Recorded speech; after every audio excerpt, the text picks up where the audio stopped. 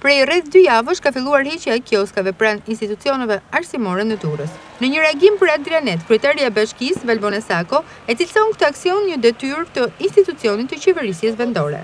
Ka filluar në pika të veçanta sepse janë qytetarët të cilët prononcohen qytetarë të veçantë për zënjet e hapësirave publike.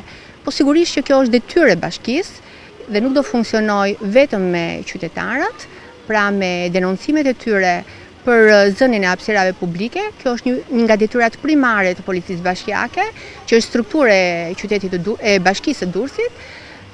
Kemi filluar, siç e thash, nga qendrat arsimore, që janë shkollat, kopshtet dhe qerdhet, meqense jemi në prag të shkollave, që ta bëjmë gati qoftë për pastrimin, qoftë për objekte të cilat nuk i takojnë në zonës. Në të njëjtën kohë, kryebashkiakja është ndalur edhe te shqetësimi i vazhdueshëm qytetar në lidhje me praninë e mbeturinave në zona të ndryshme të Durrësit. Zonja Sako i ka drejtuar një apel banorëve që përballen me këto problematika të respektojnë dhe të bashkëpunojnë për të minimizuar këtë fenomen.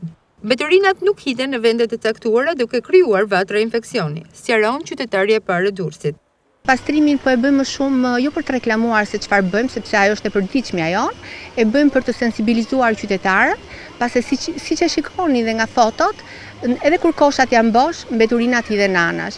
Prandaj përfitoj nga rasti në çdo rast ju them, që ju lutem të mbajmë pastër qytetin tonë, të respektojmë edhe punonjësit e ndërmarrjes së pastrim gjelbërimit, të cilët duhet ta dini që ne dalim shumë herët bashkë me ta dhe unë.